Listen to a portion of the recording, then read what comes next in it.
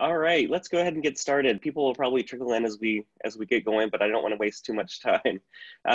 Hello and welcome to Race in the PR Classroom, Confronting Bias in the Classroom, presented by the Institute for Public Relations and the PRSA Educators Academy. My name is Dean Mundy and I'm the PR Director at the University of Oregon School of Journalism and Communication and this year's Chair of the Educators Academy. Today is the sixth session in our series, and today's topic dives into the topic of bias in the classroom and different perspectives and engaging different perspectives regarding bias in the classroom. I'd like to welcome today's hosts, Monique Farmer, Assistant Professor of Practice at the University of Nebraska, Dr. Minjeong Kang, Associate Professor of Public Relations at Indiana University, and Dr. Nilanjana Bardhan, Professor of Public Relations and Intercultural Communication at Southern Illinois University, Carbondale. Before we begin, I'd like to remind you that this is a Q&A type forum. To ask a question, you can either type it into the chat or virtually raise your hand by going to participants at the very bottom of the Zoom screen and clicking on that and selecting raise the hand function. If you'd like to ask a question anonymously, please type the message to the host in the chat and we will read your question aloud. Only the moderators are able to see your question if you can do that. If you are tweeting about the discussion, please use the hashtag RPRC for Race in the PR Classroom. This discussion is being recorded and will be available for playback on the IPR website. We'll also send you an email when the playback is available.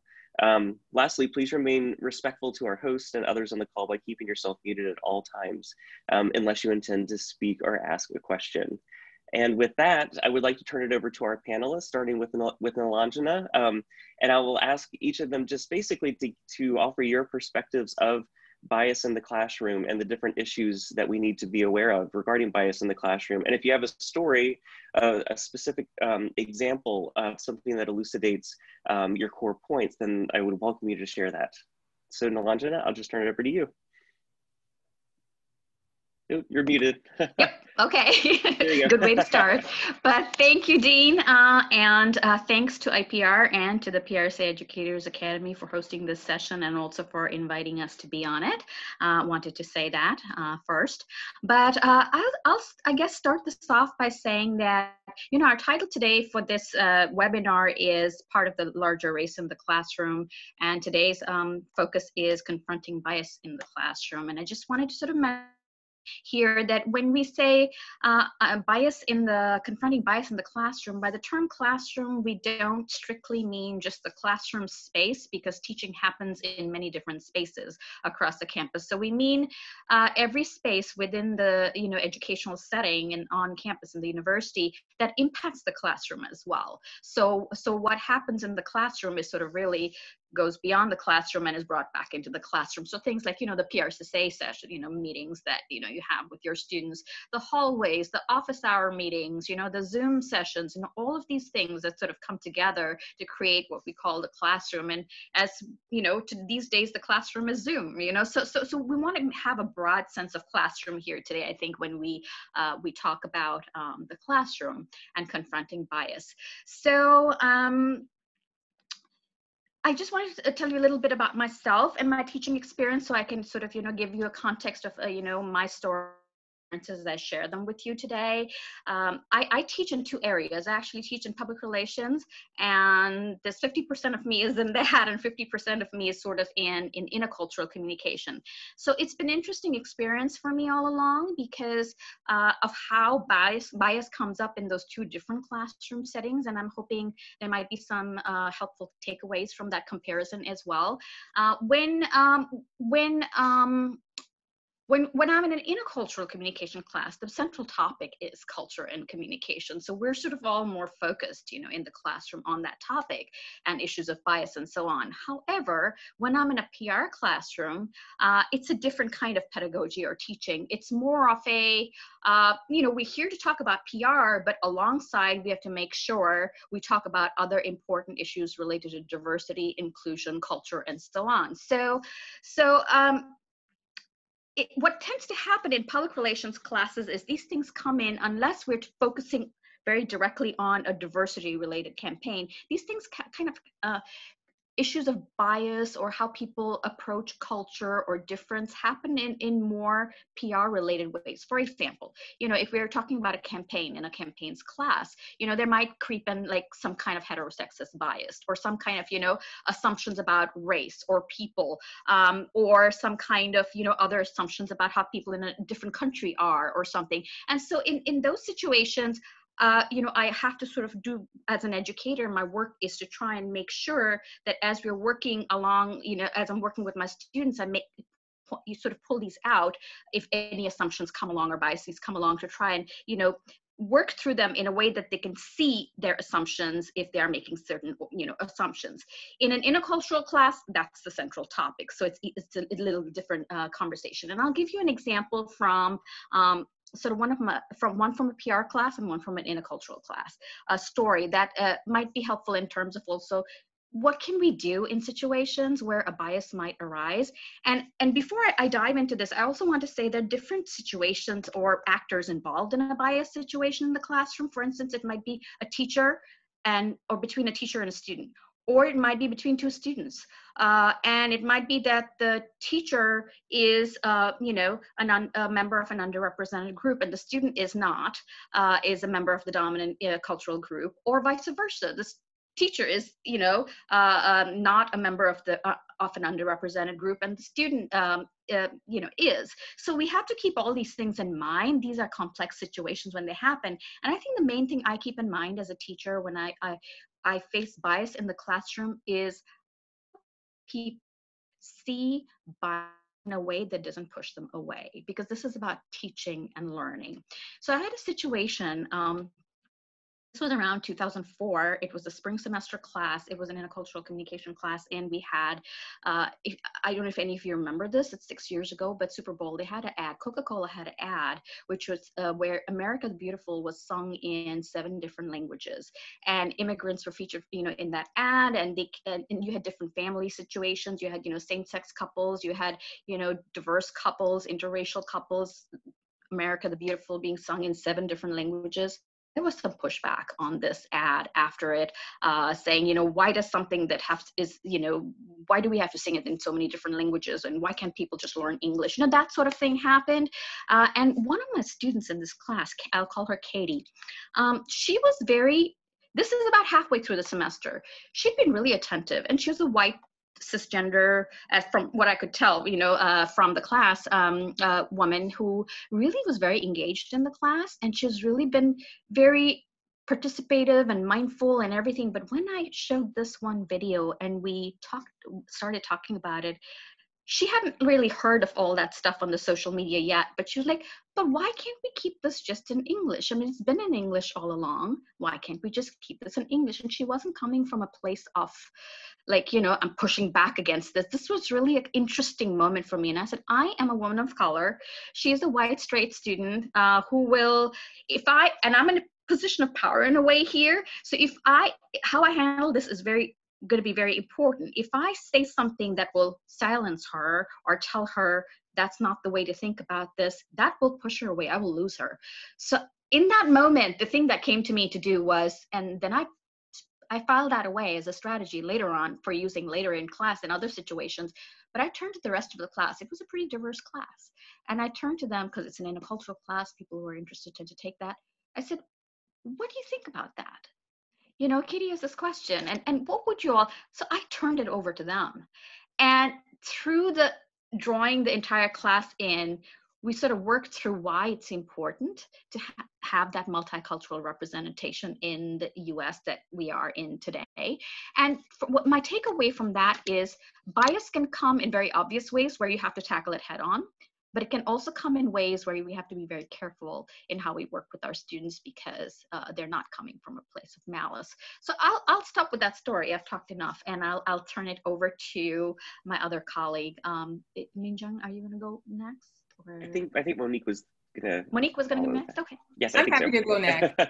Okay. I'm happy to go next. Thank you for sharing, Dr. Bardhan.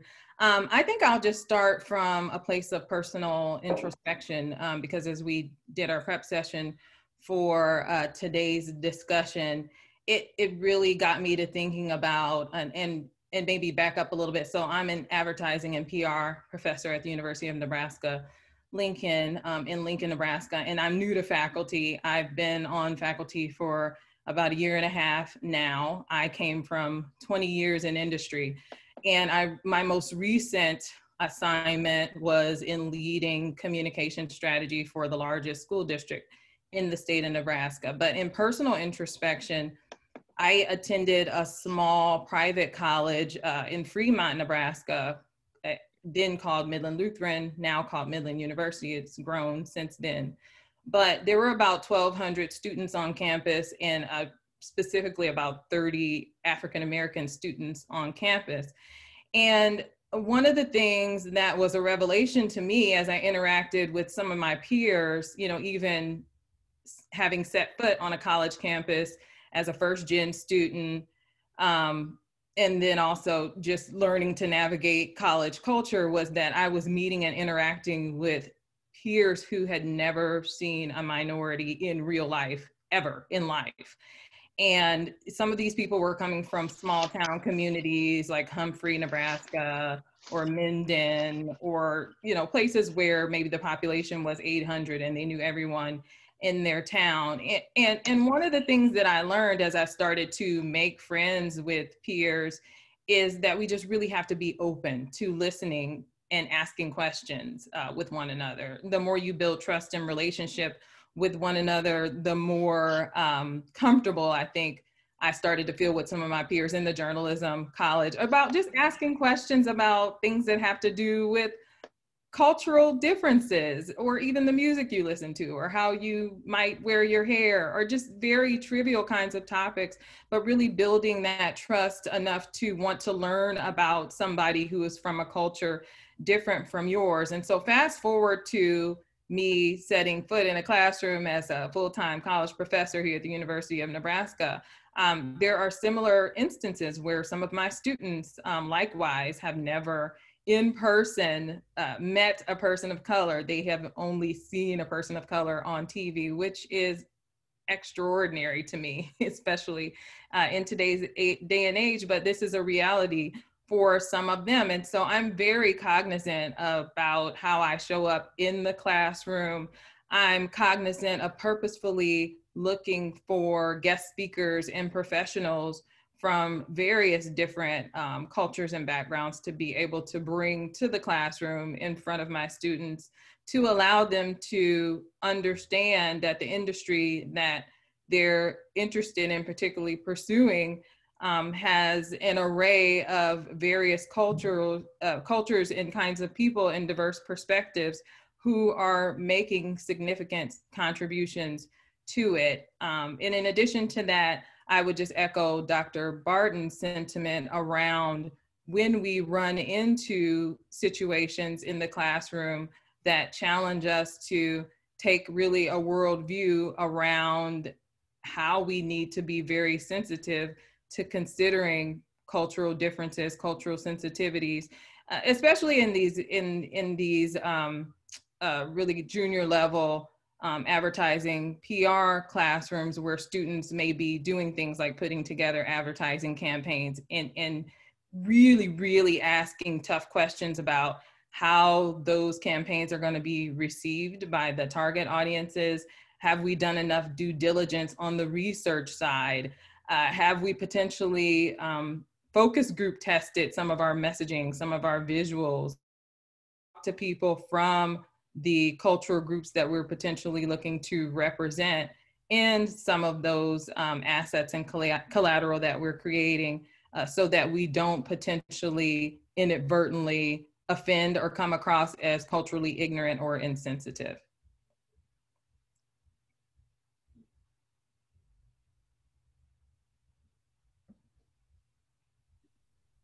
Great, thank you, Monique. So we'll turn it over to Minjeong. Thank you, Dean, and thank you, Monique. Thank you for having me in the session. When I was approached to be part of the panel today, I was a bit reluctant at first, because I don't ever consider myself as an authority on this topic, but I decided to take this as an opportunity to better educate myself, to learn more about this topic. So, initially when the panelists, Dean and Tina, got together to talk about the direction of this panel a few days ago, we were talking about how biases could affect the way that we carry ourselves, how we are evaluated, and how we could actually be a voice of activists in the classroom to educate our students to be better citizens. When I was doing research to learn more about this topic in preparation for this panel, I actually learned a lot more, surprise, surprise. There are student-specific biases that professors and teachers can address in the classroom, but there are also some biases that professors tend to carry, teachers carry in the classroom that really affect the classroom dynamic and the climate. So I've decided actually to focus today's my talk based on how, as a professors who evaluate and lead the classroom climate, to avoid our negative effects because of our unconscious and conscious biases. So biases are often unconscious and instantaneous and trigger automatic decision making. For cognitive biases, such as as a social scientist myself and many of us who are present today are trained to combat cognitive biases through suspensions of our judgment and until the fact speaks for themselves. Known and conscious biases might be mitigated with training, education, and self-reflection, but unconscious biases are very hard to be turned off due to their very nature being automatic and unconscious. So are we just imagining what effects unconscious biases by teachers have on the students of minority groups? I think there are profound evidence that supports that, yes, there are detrimental effects depending on how much teacher biases could have on the student performance evaluations. So there are ample evidence that supports that. For example, the seminal work by D, 2004, for grading shows that students' performance was significantly increased when they had the same race teachers. And it was not because the students magically were doing better work, but it was because a lot of times that the grading involved some subjective judgments by the teacher. Also, the chance of being reported for misbehaviors among preschool kids were drastically higher for kids of colors when their teachers were from different ethnic backgrounds. But I'm going to talk about from a faculty of color, female faculty of color, immigrant perspective, and I'm going to talk about Asian experiences in the classroom, not only as a faculty, but also maybe somebody who will be evaluated by a faculty of non-color, for my work, for my promotions and tenure efforts. Especially in higher education, students and faculty of Asian ethnic backgrounds have been rendered invisible despite vast differences in terms of socioeconomic, geographic, and educational profile. Asian students are typically viewed as a homogeneous group. So refugees from Philippines, for example, versus third-generation Japanese American as different as they could get. And yet Asian students and faculty are considered overrepresented populations in the academia that cannot be protected by affirmative action for college admissions or hiring. This discrimination within the minority groups in labeling some as underrepresented and others as overrepresented rendered Asian people voiceless in the discussion of racial injustice and racial biases in the classroom. So you might notice that maybe your Asian colleagues are pretty quiet when it comes to these issues of biases in the classroom, and it's not because they don't have any voice, they don't have any views, but it's because we kind of feel lost where we belong. And when it comes to international students, also like at Indiana University where I work as an associate professor, we have large populations of Asian international students, and Chinese students are majority. Some of the stereotypes that we often hold of this, Chinese students, they tend to be not a good team player with other racial groups, not a good leader when mixed with other racial groups, or tend to commit academic dishonesty, such as plagiarism and cheating on the exams, are some typical and often not true stereotypes that they tend to be held against. And these stereotypes affect how these students' work are evaluated and mentored by their professors. So one example that I could share is that one instructor was a conversation that I overheard. One instructor singled out Chinese students and put them all in the front row during the final exam with the rationale that they tend to cheat. And another professor agreed and noted that it was such a great idea. So this is outrageous, but we all can agree that how many times we too unconsciously hold this view. And also when it comes to tenure and promotion, I was told to work harder to prove my worth as a female faculty of color. So how can we mitigate these biases as a professor in the classroom? So research shows that teacher-facing interventions work by leveraging some psychological mechanisms to combat cognitive biases. So to create supportive and open classroom environment, we could recognize our own biases through reflections to write down what we hold against other racial groups. So myself, I often kind of do this exercise at the beginning of each semester and write down my own personal biases. Just because I'm a person of color does not mean that I don't hold racial biases against other minority groups or culturally majority groups. And also, so that could be exercised through like a blind grading exercise, or not relying on volunteers for classroom discussions, but rather like a round robin kind of a type of practices where allow everybody to have a voice instead of relying on volunteerism. And then choose or use contents that demonstrate diversity in race, gender, sexuality, culture when teaching, and showing that they exist experts from diverse ethnic backgrounds. And also when I make conscious choices to really represent positive aspect of having diversity in our content, I think that it really increases positive emotions among the students, so they tend to feel good about being a part of that ethnic group. And also getting to know the students better to build better empathy for students' struggles. They are very unique from my experiences. But personally, this political environment of like Black Lives Matter have really made me feel liberated personally to talk about racial issues, because that's what's everybody's on mind. So I want to make sure that I use this chance to talk about these issues in the classroom, and especially September is the PISS Ethics Month. So when I teach PR research, I teach PR research to PR students. I cannot not talk about Tuskegee syphilis studies, for example, and I cannot not talk about why there is a lack of participation in COVID vaccine trials from minority populations, and because it is profound mistrust that they rightfully hold against authority, like police, government, and medical professionals. And there's a historical context that we all have to understand. So I try to kind of talk about this in the classroom, but also just by creating more supportive environment where students feel like that they can actually have a voice, I think is very important. So ultimately, I think the struggle is internal for me, that I have to question myself, do I have the authority to speak about this issue just because I'm a person of color?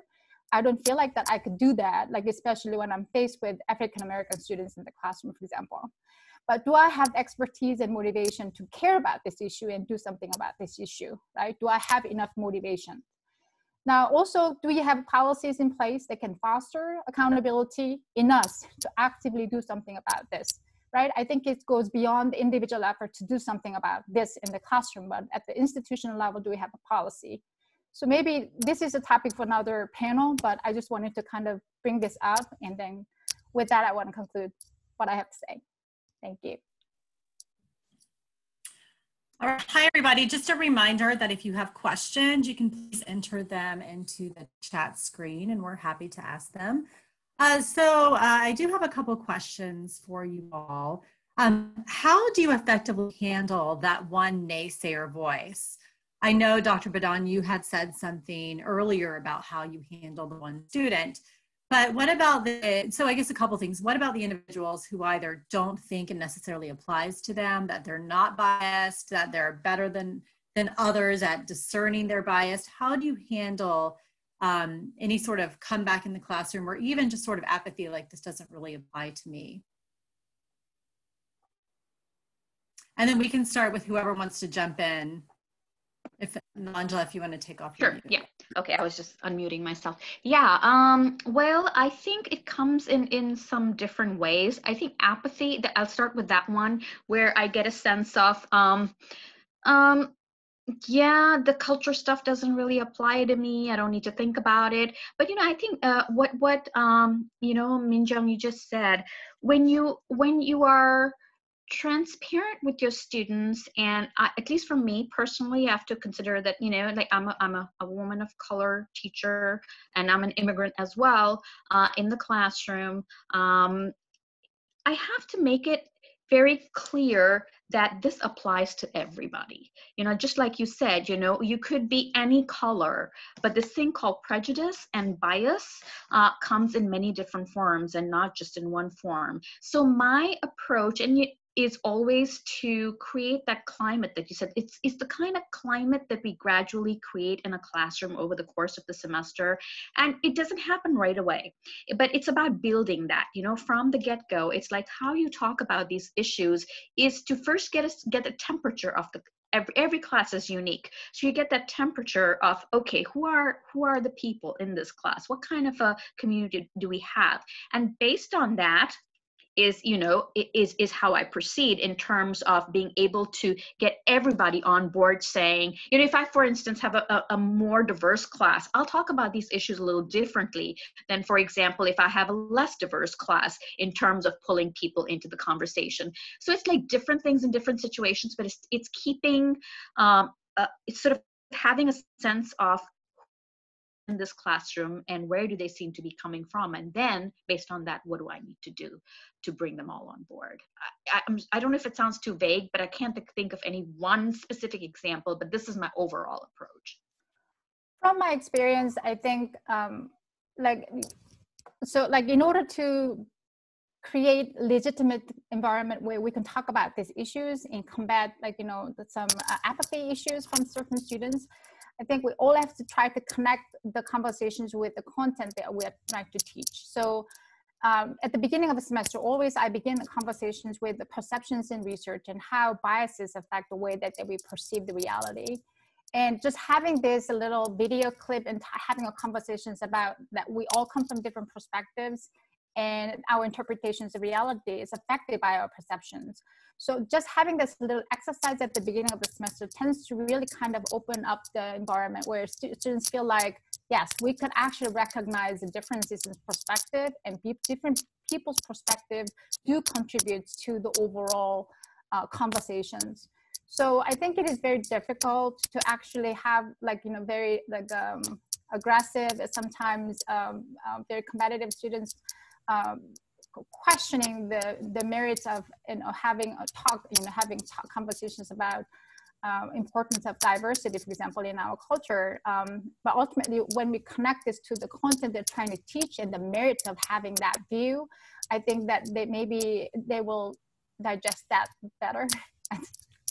Can I just jump in real quick and add to that what you just said also? It just reminds me of and Dean, you're probably very familiar with this because you wrote it, but the Commission for Education and Public Relations, the CPRE, the study showed this last survey that students are not don't seem to have the skills, attitude, and knowledge regarding diversity and inclusion that practitioners and those who are employing are asking for. They want these skills in students, but they're not seeing them, in the people who are applying for jobs. So, as you said, Minjeong, if you can share something like that in the classroom and tell people, what, this is what the research is showing, and this is very current. If you want a job, you need to be, this is not just something nice that you do. It's just, this is just you just got to get with it, so I just wanted to share that. Yeah, oh, I thought I heard an echo, sorry.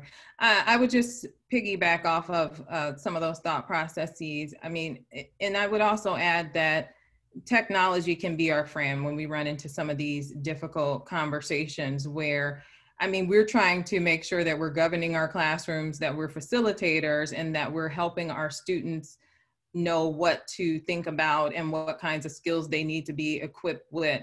I don't know that I ever feel like I have a personal obligation to intentionally try and change someone's personal opinion or take on their individual preconceived notions.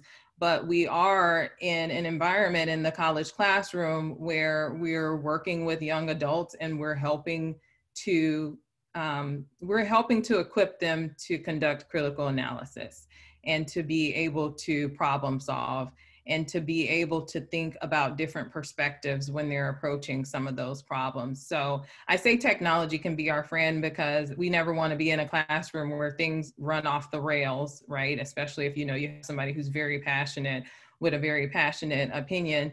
And this conversation specifically reminds me of right after the most recent presidential election. I was at a school district.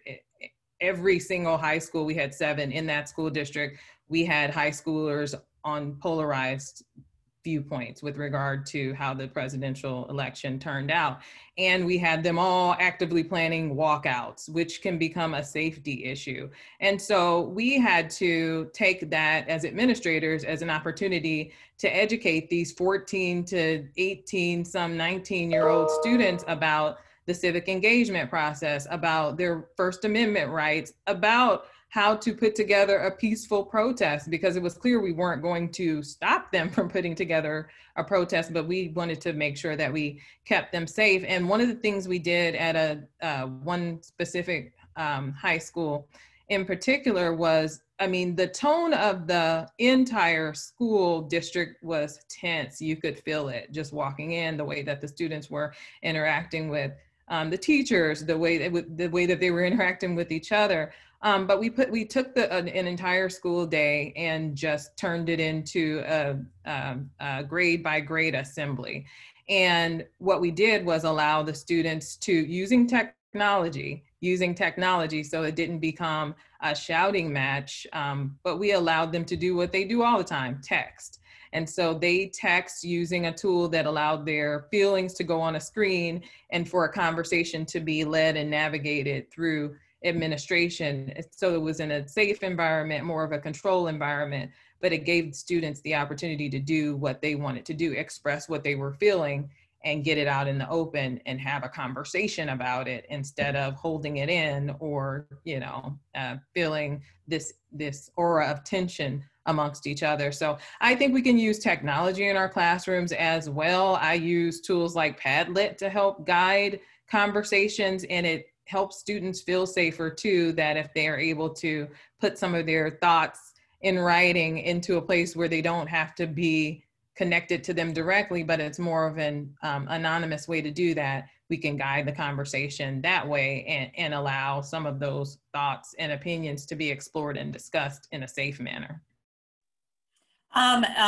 Farmer, can you maybe just give a little more insight into, I don't know if a lot of people use Padlet, but maybe just give us a little insight into how you do that and what that is.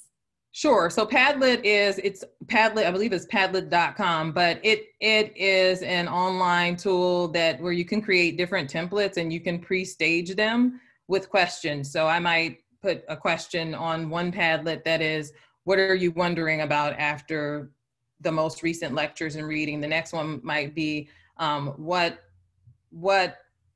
is most confusing to you, or what concerns you the most? You just guide the conversation, and then it lets students either pre-populate it before class or they do it at the beginning of class.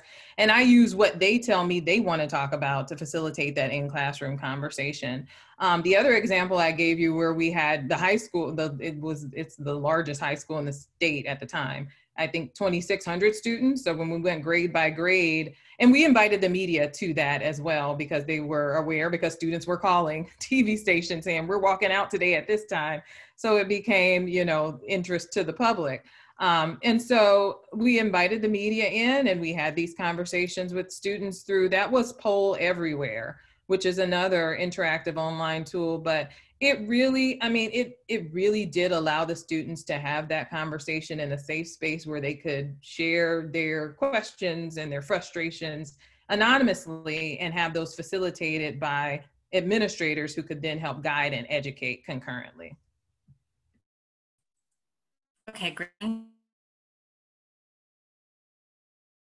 wish that you had to drive conversations about race in the classroom? Is there anything that you particularly like, or is there any gaps that we should all think about how to fill? That's a question for me, Dr. McCorkindale, or for the group? For anybody is fine. But for you, if you want to start, that's great. What tools I wish I had? You know, some conversation prompters, maybe some how-to toolkits would be helpful if there were any, just to kind of help preempt some of the situations we might run into in the classroom. Arthur Page, the case studies that are housed in Arthur Page, when we think about specific kinds of challenges that we run into in PR, there are a good handful of them that are very good in terms of conversation starters. One specifically that I use in my PR management and case studies class is the Roseanne case study, When You Wish Upon a Star. It was Disney, ABC. And so just a quick snapshot, that case study, it involves the tweet that the infamous tweet about Valerie Jarrett that Roseanne put on Twitter, I believe at like 1 a.m. in the morning, that created this PR nightmare and firestorm for Disney and ABC, which we know ultimately that ended up in the cancellation of her show, and it was $60 million in people's jobs, essentially. And at the same time, you had the first African-American female president of ABC Entertainment, who wakes up in the morning to this nightmare and really has to make a decision about not only what do we say about this, but what do we do about it. And as we know, that doesn't just impact that one female African-American first time president of this global entertainment company, but that person has to now also rely on having the backing and support of that board. And so a number of us all get impacted, and we're in this tough situation when something like that happens around what do we say, what do we do, what are our values? And then there's money involved too. So difficult kinds of situations, real world situations that we can discuss and talk about in the classroom. But again, this is also a reminder that this is the industry that students are preparing to go into, and we're helping them have some of those real world conversations through case study before they potentially end up on a team that is faced with a challenge like this. So I think Arthur Page has some great case studies that could be brought into the classroom to help with some of these discussions as well. Okay, great. Bardhan, Dr. Kang, Dr. Bardhan. Oh, I was just going to say, I mean, this has come up in other conversations and other, forums as well. I think it would be really helpful to have some sort of, Monique, you just mentioned about the Arthur Page case studies that they have. What I do is, when I'm teaching, I'm looking for these things, and I'm pulling from here and I'm pulling from there. It would be really helpful to have some kind of venue or place, maybe if IPR wants to do this, but have, it doesn't necessarily have to be a book. A case study book would be great if somebody wanted to do it that focuses just on, sort of case studies that are related to race or other forms of difference, but some sort of effort to put these together that educators could go to in order to use in their classroom, because race is sort of it's not a uniform topic. I mean, there's so many nuances and complications to how race can play out in a particular, PR situation. So different kinds of examples or case studies sort of pulled together would, I think, be helpful and save us that time maybe that we're looking everywhere, which is fine too, but it's just good to have something together. Just to add to that conversation, I really think that is a great idea if we could have like like a area where we could actually go and access educational materials to have a conversation.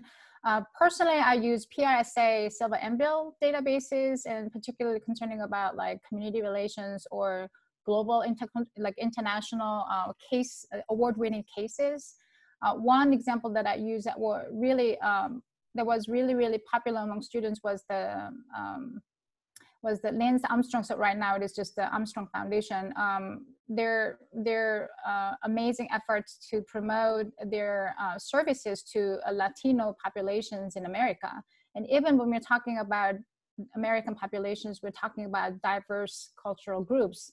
And this campaign was really successfully demonstrating the importance of understanding the culture within the U.S. And how successful campaigners would have to be aware of this, nuances and differences. So I think the available resources are very helpful, like case studies from Author Page and the PRSA Silver Envelope Award databases. But if we could have like a portal where we could access to this conversation with some like guidance of how to lead that conversation, like the PRSA case studies, I think they provide some kind of a worksheet with guided questions, especially for ethics discussions. If we can have some sort of, like a toolkit like that, I think that would be really, really helpful. And I think PR Council has a great, they do the awards every year, the diversity awards, and they have a bunch of their award-winning, campaigns on diversity, race, inclusion issues up there too. So that's another place I've gone to before. And just a note from our perspective, one, thanks Professor Farmer for sending the link to the case study competition. And that's open to everybody. We just put in the announcement for the next year's competition, which is open. And a couple other notes is we're also working on something called the Dialogue Project, which is USC, IPR, and ICF Next, where we have a series of case studies from companies, and also opinion pieces by Jamie Dimon of JP Morgan Chase, Mary Barra, CEOs of big companies, along with research that talks about how difficult it is for people to have conversations. And when we surveyed people asking about what conversations are most difficult, I mean, it was close to about 70% of our respondents said race was up there. And just one more thing is that we're announcing a law. We haven't announced it yet. Please don't tweet this out. We're also announcing a Center for Diversity, Equity, and Inclusion. And part of that is race. It's going to be race, LGBTQ+, women, and then intersectionality. And so we are going to have a section on case studies and everything. So if anyone has a lot of research, we've been summarizing research that a lot of you have done. But if anyone has any best practices or anything they do for conversation starters, we would love to include that and credit you with doing it, of course. All right, so what conversations do you think? It's really hard whenever we have any sort of discussions about this and what we should be teaching. There's only a finite period of time where we actually can teach these students, right? I mean, you have like limited hours and you have all these classes they have to take, but what conversations in the classroom should we be having that maybe we're not, or that you are especially valuable to have? For me, the ultimate, as I said in my talk, like the ultimate struggle is whether I feel like I have the legitimate voice to talk about these issues in the classroom with my students. And I think that sort of us coming clean with our insecurities and discomforts, but the importance of having this conversation, I think would be a good conversation starter. Ultimately, maybe creating more inclusive and open environment where students could come out and share their insecurity and their discomfort about talking about this issue. Because I think we cannot assume that we know that this is an important topic, but then everybody who are present in the classroom feel that way and also feel comfortable talking about this, and that, creating the value of this talk, creating the sense of importance, I think, and then in like a sense of mission, the moral obligations, it's a very important topic to have. Well, Monique, where are you going to go? No, you go ahead. I go ahead. Okay. No, I was going to say that, the curriculum really matters too, and what content we're including in the curriculum. And when I say curriculum, I say throughout, it's all the courses that we have in the PR, curriculum, what kind of work they're doing. I think somebody had a post on the chat here, the importance of bringing in clients who are diverse for student-run agencies. I was our PRSA chapter advisor for about 10 years, and we used to really make this effort to go out and work with diverse clients who are in the community, and I think that really makes a difference. It helps students engage with with different publics and different, you know, if you want to use the PR language, but diverse publics as well. We work with the, you know, we're a small college town, so we work with the Boys and Girls Club of America. We work with a group that we have called For Kids' Sake that works with, like, you know, orphanages out in Bangladesh, and, you know, we just try to, along with some of the others. So this is an exposure to difference, to and that's the main thing. And I think it's important to do this throughout the curriculum and not say this is the class where we're going to talk about, you know, diversity and race, and it has to be organically woven throughout the curriculum. And we've been also working on a curriculum where we brought in some electives that we feel are really important. It doesn't necessarily have to be a PR class. You can make these electives classes like, you know, communication across cultures, you know, and that students, when they take those kinds of classes, once we started having them, steered them towards those electives, we find that the change in the classroom, you know, people are, you know, those students are thinking a little differently when they come into their PR classrooms, when they are exposed to those other classes as well. So that's just something I wanted to share. Just to piggyback to what Professor Bardhan said, I think also it's important to have PR professionals face from diverse backgrounds when we are actually exposing the students, because they are going to go out, and then they, especially students from minority backgrounds, it should be able to picture themselves in the picture, and also educate our students you know, from minority ethnic backgrounds, that it's not only their face that are represented in the industry. So in the classroom that I do make conscious efforts, as I said earlier, to actually show videos featuring, you know, like a VP of ethnic, like, you know, like minority ethnic background, talking about issues of, like, you know, public relations, for example. And I think that tend to really empower students of color. Yeah, I would just add also to Dr. Bardhan's comments about the importance of having some of this content interwoven throughout the curriculum. But I think we have to aim for consistency in terms of that happening in every classroom, not only inside of classrooms where the professor happens to be a person of color. That is also something that sometimes makes me somewhat apprehensive, obviously being a new professor, and I'm walking into these classrooms where sometimes, I mean, I'm the only person of color and I'm the student's professor, but now I'm the professor who wants to have all the conversations about race relations. That's, you know, that puts me in this weird position as well. And so I think we definitely have to have the support from the top and all across the faculty inside of our college, and that has to do with how the curriculum is designed. And I know that's one of the discussions we've been having in the College of Journalism and Mass Communications. One thing we did over the summer as a faculty collectively is got engaged in a book club discussion. And so we all read White Privilege, and we had about 4 or 5 sessions that was led by Trina Creighton, who's one of our professors in our college. But that did also kind of open this opportunity where we're starting to have an ongoing discussion amongst our faculty, which is kind of where you get the ball rolling. You also have to have, obviously, that support from the dean level to be able to do that consistently and be able to move the needle. But I would also say one of the conversations that we probably should be having in PR classrooms that I'm not sure if we are having, and this is right off the heels of yesterday's PRSA announcement about promoting civility in public discourse. A lot of times, especially when I'm thinking about our younger generation, some of the conversations that I see in social media where people can be faceless are appalling.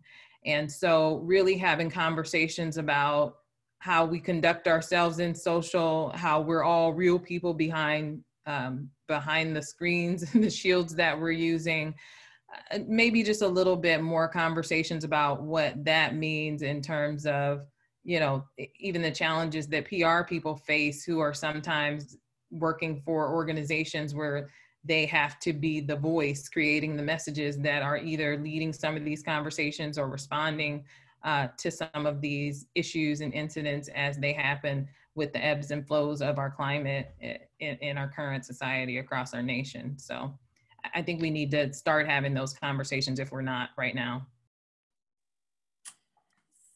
So I want to ask a question, and I hope I don't get in trouble for asking it.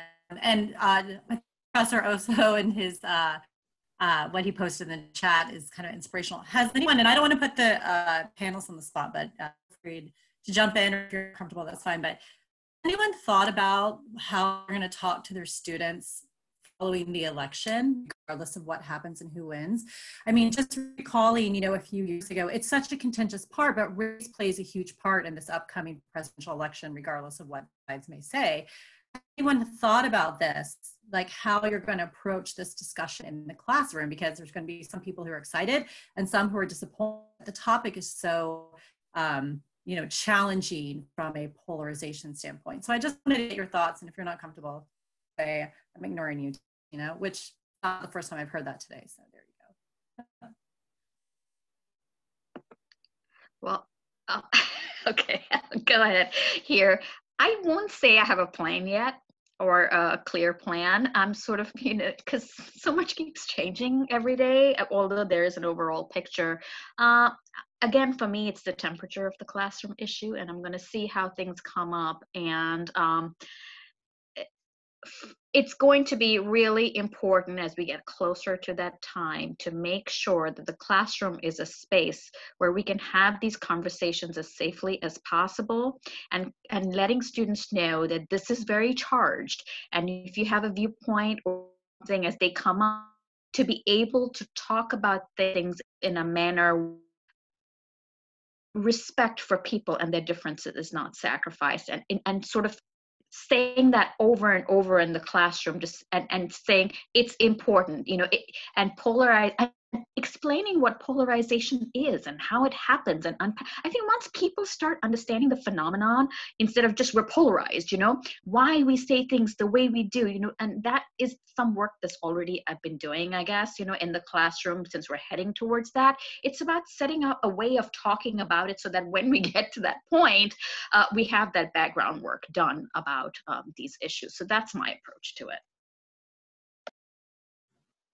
I haven't really thought about the possibility of the result of the elections other ways than that I desire to be. Well, so maybe I'm in denial or really hoping for the best. But not this election, but previous elections, what I've been doing. And also I try just not to stay away too much from the content that I am supposed to teach when I'm trying to have this conversation. So since I primarily teach public relations research and planning, I use some examples of the, you know, the candidates poll, like how they actually question certain wordings to obtain the data that they are trying to obtain. So like the biases in the wording, some like intentional measurement errors that they're creating to find supports for their arguments, etc. So it's not really about the candidates per se, but rather the way that they use research to advance their agenda, that I try to have that conversations in the classroom. Because I think that's just sort of the nature of the classroom. And then if I sway too away from the focus, that will lose the legitimacy in bringing up this content, other than the fact that we all want to talk about it. Yeah, Dr. McCorkindale, I cannot say that I've thought about it specifically. It's concerning because, I mean, often I think what we find when our students are focused on something other than our agenda for the day is that they're not focused on that agenda for the day. So I would say my habit is to really try and figure out how to bring those real world situations into the classroom in a way where we can dissect them using some kind of PR framework that's relevant. But you have put that on my radar now. That's something I should think about because we will be at the last few weeks of our semester once the election concludes. And so it makes me wonder about what the temperature of those cohorts are going to be when we get there. And I would just also jump in real quick and say, you know, so many of us are teaching remotely now, you know, through Zoom and all of that. So that would be an added layer over there on how these issues get addressed. Because as we said, you know, when people, you know, are on screen like this, they just sort of say things that they wouldn't face to face. So we have to, I think that would be something else to keep in mind as well. point. So I think we have, not me, but the other three have 30 seconds if you want to give a summary or anything you want to conclude with, or, you know, as we walk away from the conversation. Dr. Kang, we'll start with you. Yeah, first of all, my apologies for making this clicking noise. My hearing was right there, and then of course I was not hearing that. My apologies for distracting the listeners from the conversation. But I was, you know, able to remove that. This is such an important topic that I feel like we should motivate ourselves to educate ourselves more. Hopefully that they will have more resources to put together for us to have like a unified portal where it makes it easier for us to approach this topic with our students. But as I said at the beginning, I think we should also kind of do a self-reflection to think about like where we come from, like, you know, where we are in terms of having our own biases affecting the way that we actually lead the conversations with our students, and also, like, you know, mentoring and teaching our students. So yeah, but I've learned a great deal from other panelists, and also these conversations just make me want to know more about this. So thank you for the opportunity. Thank you. Professor Farmer. Yeah, so again, thank you so much for the opportunity to join the conversation. I would just end again with in no way do I purport to be an expert in this arena, but the conversation with my colleagues on the panel here this afternoon, I think has been helpful for me. And then I've been also watching the chat and sneaking every few minutes and cutting and pasting resources that I can keep and go back to later. But Dr. McCorkindale, I think it would be wonderful if we have a place to continue this conversation. And so I don't know potentially what that looks like, if there's already a community out on IPR where that's happening, but you know, we had however many people register this afternoon, 140 of us. And so if there was some way to maintain connectivity as we come up with ideas, approaches, prompts, maybe toolkits, that would be incredibly helpful and a great support moving forward. Thank you. Dr. Bardhan? Well, I absolutely second everything that, you know, my colleagues just said about what we need, more resources and so on. But I just want to sort of say also a point that was brought earlier up is, you know, the need to work on ourselves. And I think this was also just mentioned, but diversity is everybody's responsibility. It's not just the responsibility of a few people to do this work, talking about race, talking about all the other kinds of differences, in whether it's in a PR classroom, whether it's in a general conversation, if it's in a hallway, it's ongoing, it's all the time. It needs to be organic and woven throughout the curriculum. And I would also say, if you don't have a class within the PR curriculum that, you know, is focused on these issues, direct your students to classes that are available on campus that will get, you know, because someone on chat here wrote that, you know, they didn't get anything out of their PR curriculum that they were really looking for related to race and equity. I think it was, but anyway, there are classes out there and maybe other programs, and it's okay to direct students towards those classes. Well, thank you all to our three marvelous participants today, panelists, for joining us and giving us all the great insight. We are working on October. We already have November set for the Race in the PR Classroom series, so please check it out. It's on the IPR website. And there's a AEJMC PRSA Educators Academy panel this afternoon at 1:30 Pacific, 4:30 Eastern.